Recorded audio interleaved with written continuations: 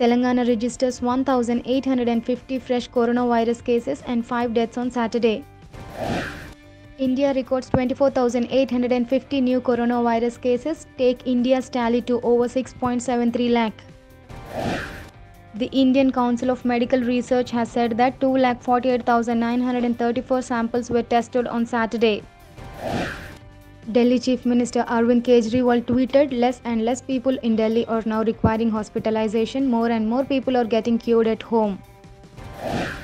Home Minister Amit Shah and Defence Minister Rajnath Singh will inaugurate the Defence Research and Development Organisation COVID hospital set up in Delhi at 12 p.m. on Sunday.